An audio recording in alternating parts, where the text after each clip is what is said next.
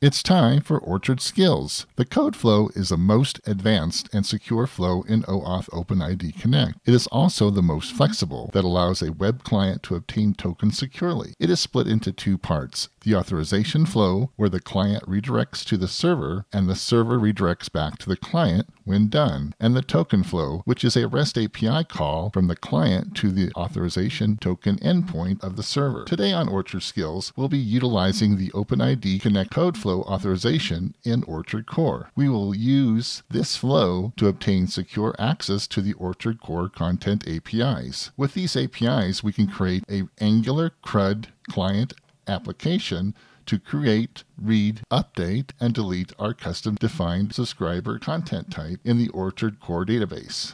Please stay with us and we'll get started.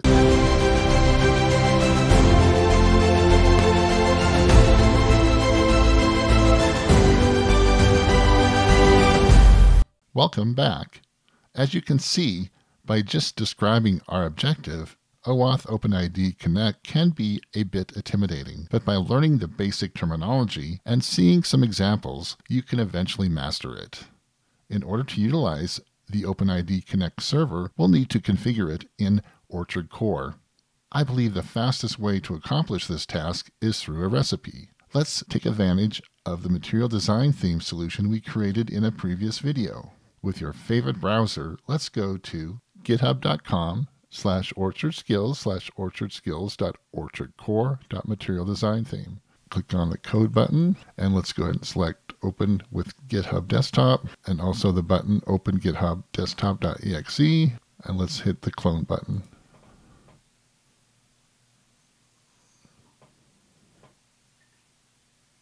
Okay, great. Let's bring up Visual Studio. Okay, let's head over to the material design recipe here. So the first thing we want to add is the GraphQL feature. And next, what we'll want to add is enable the OpenID server, OpenID management, and OpenID verification features. And now let's head down to the end of the file here. And here we want to add the configuration for the OpenID Connect. Add that here. So we want to specify OpenID server settings and test mode enable false, access token format, JSON web token. Authority is the location of our server, which is localhost 44307. Enable token endpoint true, enable authorization endpoint true, enable logout endpoint true, enable user info endpoint true, allow password flow false, allow client credential flow false, allow authorization code flow true, allow refresh token flow false, allow implicit flow false, allow logout endpoint true, and then we'll specify our authorization endpoint path to be our server/connect/authorize, and our logout endpoint path as our local host connect/logout, and our token endpoint path as connect/token, our user info endpoint path as /connect/user info. And then we want to set up our authorization code flow, and we'll name it OpenID application. Client ID will say code flow client ID. Redirect URLs will be localhost 4200 sign in -callback. And that's for the Angular application. And also for the post logout redirect, we want to specify localhost 4200, sign out callback, and then we want to allow authorization code flow to true, allow logout endpoint to true, and then type public. And then for our scope, which is OpenID scope, put our description, a scope to provide API for remote clients, display name, API scope name, API resources, my recipient, and then down here, name, OpenID validation settings, audience, my recipient, and then the authority is our server, localhost 44307. And that's it. That's all you have to do to configure your OpenID Connect settings in Orchard Core.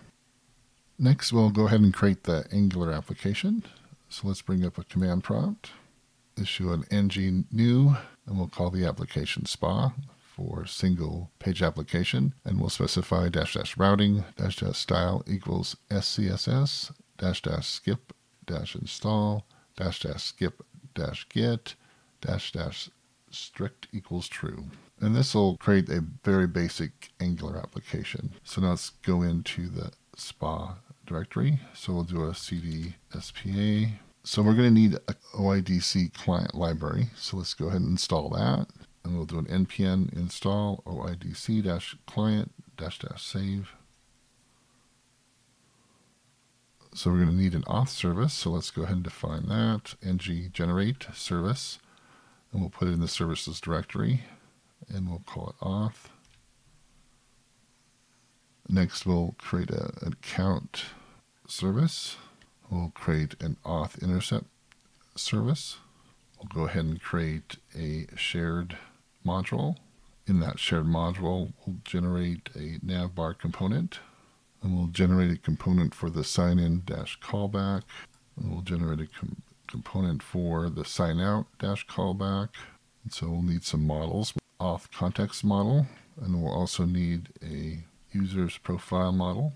Okay, and I think that's it. And so now we can just do code-dot, and that will bring up our Angular application here. So the first thing you want to do is generate your SSL. So go to the SSL directory here, and there's a README file that talks about how to generate a trusted SSL certificate. And there is a generate.sh file that will run under Linux and also Mac OS, but there's also a Windows bash file that calls the bash inside of Git, and it will call generate.sh, and that will generate a server.crt and a server.key. So this is your private and public keys. And so you'll want to install that. Depending on your operating system, you'll want to put that into your keychain or your SSL certificate area in Linux, or in Windows 10.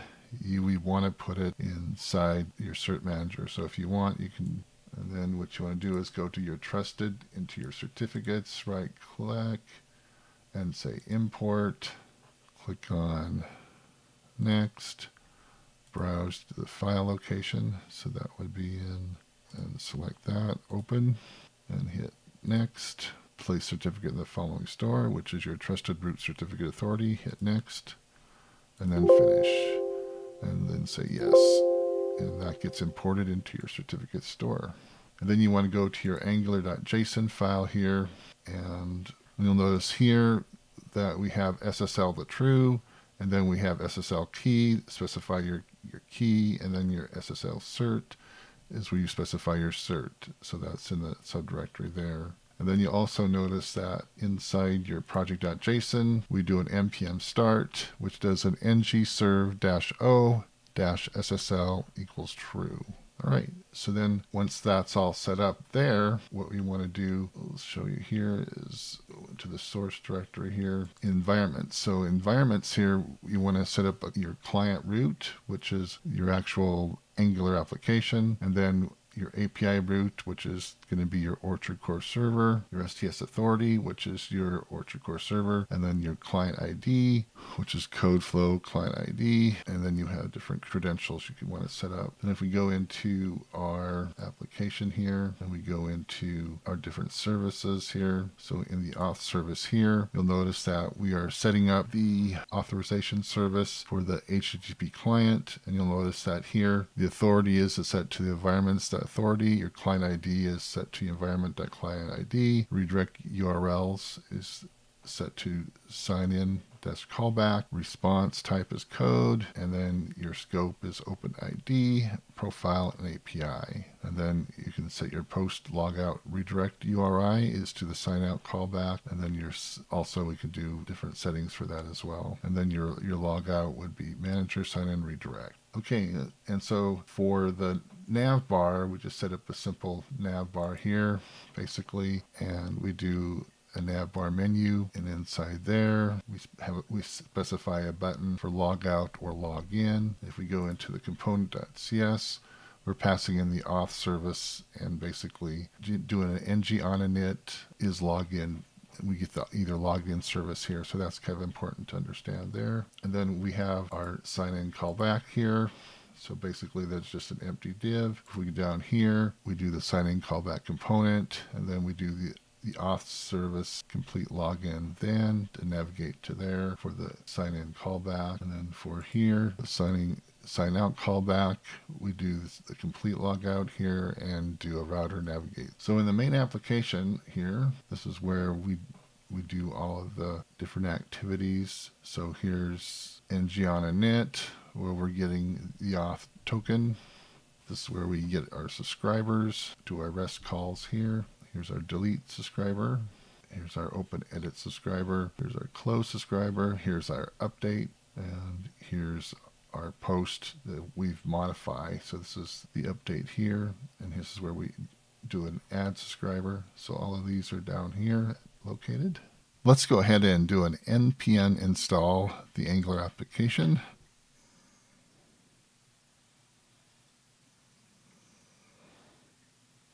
Okay, so let's go back to the Orchard Core server application, run this application. So let's click on the green play triangle, enter our site. And for our recipe, let's go ahead and select the material design theme, enter our username, our email address, enter our password, and then hit the blue finish setup button. Okay, so you notice here we can go ahead and log in and go to our dashboard. If we go to security, you'll notice that we have an OpenID Connect now. And if we go into settings, authorization server,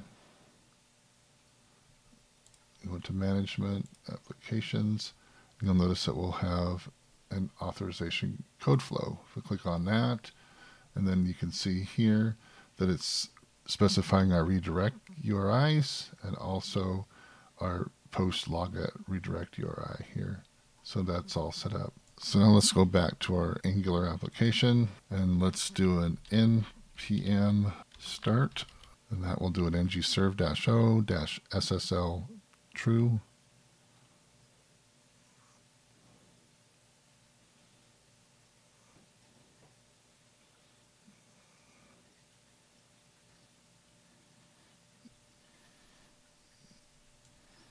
And then you can see here that here's our Angular application, and it says, please log in to enable CRUD operations. So let's go ahead and click on the login button. And you see we get redirected to our server. Let's go ahead and log in.